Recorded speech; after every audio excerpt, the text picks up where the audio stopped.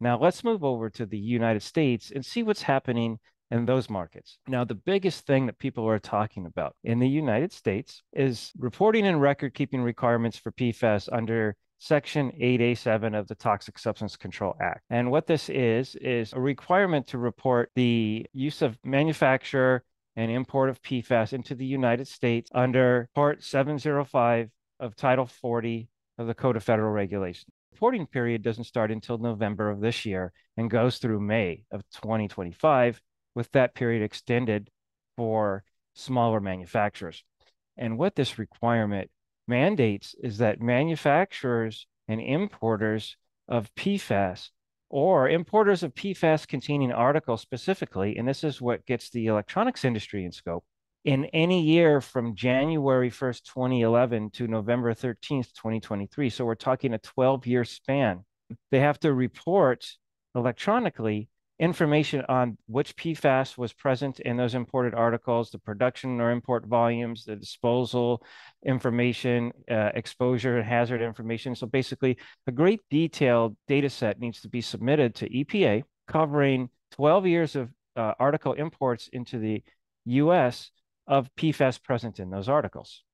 Now, making this more of a challenge is that, just like we saw earlier, the scope of PFAS is slightly different than any of the other requirements like the EU ban or any other kind of PFAS restrictions that we're seeing out there. It's got a unique structural definition.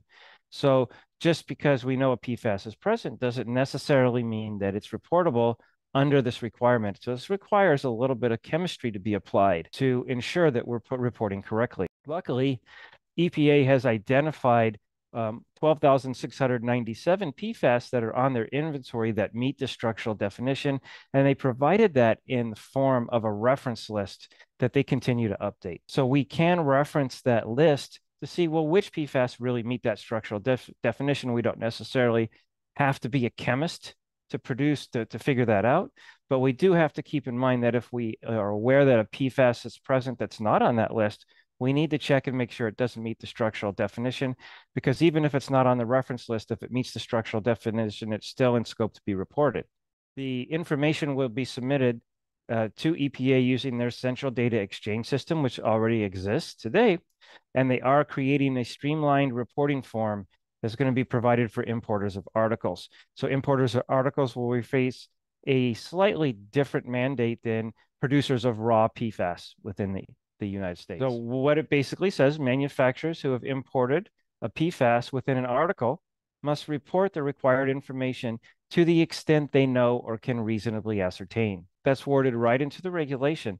And what this tells us is that EPA is aware that going back to 2011, we may not be able to figure out every single, PFAS chemical that was in every single article that we imported, but to the extent we're able to figure that out, we're supposed to try and provide that to them. Now, what information are we going to have to submit under Section 8A7? Well, the information that's relevant in the streamlined reporting form includes things like, your company name and the site information that you're importing or using those articles, and then chemical specific information like the common or the trade name of the PFAS compound in use, the identity, like CAS number, the TSCA accession number, maybe the low volume exemption number, whatever kind of identifier that you have needs to be included. And then the molecular structure of that PFAS, which if you have the CAS number, that's already known. But if you don't, you may have to provide the molecular structure of the PFAS that you've been using. Now, getting into categories of use, you need to disclose how the PFAS was used inside the article. So this is not necessarily the use of the article, but the use of the PFAS itself. Was it used as a flame retardant? Was it used as a cleanser? Was it used as a stabilizer or a colorant? That kind of thing. And that's done with a functional category that's picked from a pick list, right? So you have to disclose that information. And then you also need to disclose how the PFAS is being used by you, in which case you would choose code U, right? Which is non-incorporative activities, because you're not incorporating the PFAS chemical into the article yourself, but rather you're importing an article which has already had the PFAS incorporated into it by somebody else before you imported it. So code U is what you would use in that case. There's other information that we have to provide on the use of this PFAS. the sector code, which is going to be the sector of the industry that your product is used in. For example, if you make a laptop computer, you would choose code IS41, which is computer and electronic product manufacturing. That's where you're using that article. Additionally, you need to provide the consumer and commercial use information.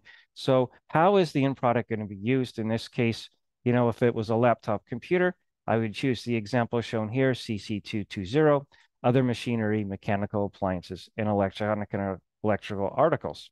And we also need to disclose whether it's used for consumer or commercial use, or both, and if it's used by children.